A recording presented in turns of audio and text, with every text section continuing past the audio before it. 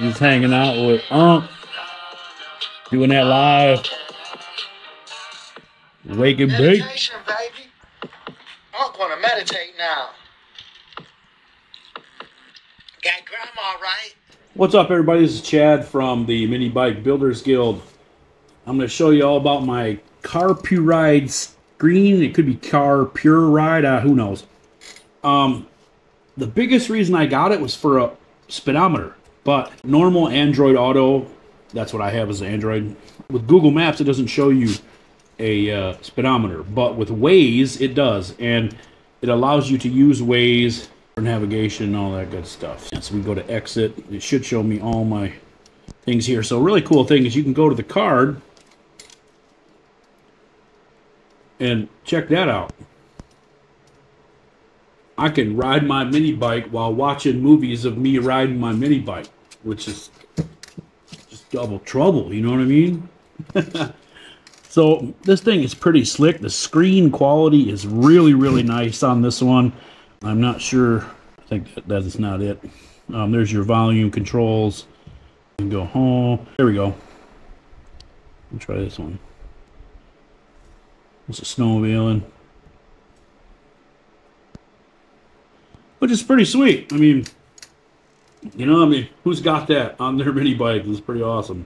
So you got to put the movies on the SD card. It seems only M4V will work. MP4, it seems to deny it. It doesn't want to mess with it at all. So that's how we get to the other ones. Still pretty freaking cool. Keeps saying video format not supported. It'll give you some warnings and then it pops up like this. So it's pretty cool.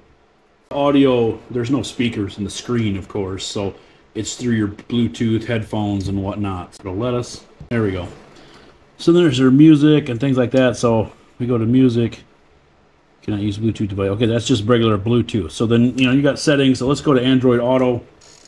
I think originally, nope, it kept with the WAZE. So instead of using Google Maps, WAZE is just fine. I don't know if, you know, a lot of people use it. It tells you where the frickin' cops are and everything, which is great.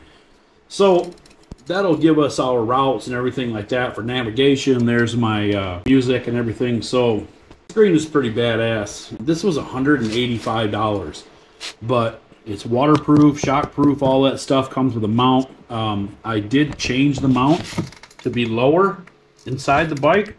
I just, I didn't like how it was sticking way out before. Yeah, pretty cool little device there. I can even check the radar. It's pretty sweet. You know, of course, I can go to the music, do all my stuff here. The touch screen is pretty responsive. I'm sure it'll probably work with gloves on. Pretty cool thing.